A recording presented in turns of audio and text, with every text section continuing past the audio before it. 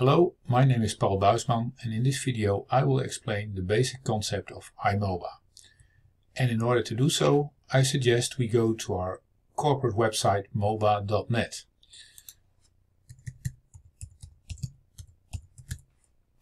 Once you get there, you will find a products section in the menu, and while going down you will find a chapter on iMoba.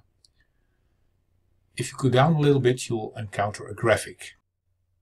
This graphic, which is also a link to a video that is pretty much self-explaining, is for me also a great tool to inform you about the structure of iMoba.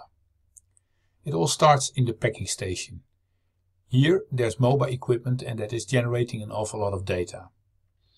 Traditionally, everybody who wants to know something on the performance of the grader or the performance of the team or the quality of the eggs is in need of going to the packing station itself, look to the screens and review countings and results.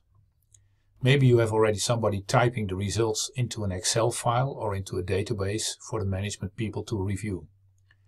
That's not so convenient. It's not real time, and also all the modern tooling that you would have in your phone or your computer or a tablet are useless.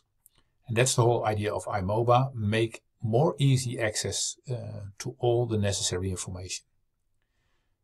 The idea is that the MOBA equipment will upload its data into a cloud environment. This is a private cloud. That means all sensitive data is encrypted, and the decryption key is only in your possession. So whoever you grant access to the data can see it and nobody else.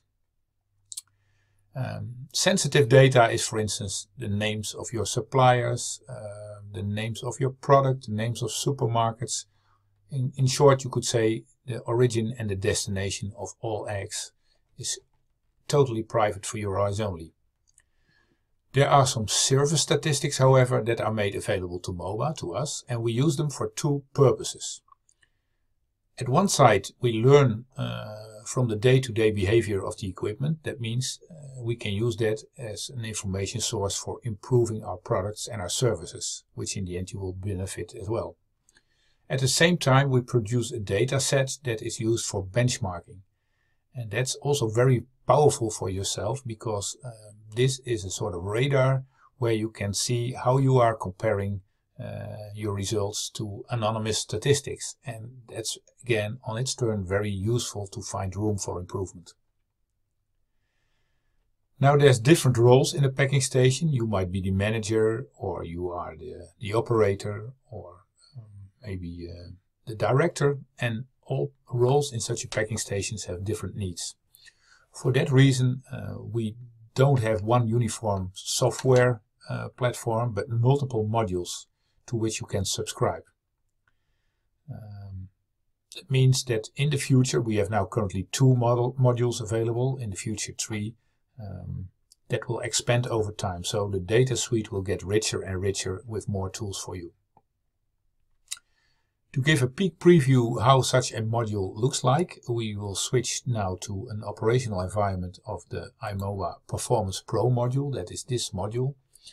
And that gives basically a very straightforward view on the results of one machine. And in this case, it is this machine here, a demonstration machine. And as you can see, there's information about eggs, availability, in short, machine-related information and quality-related information.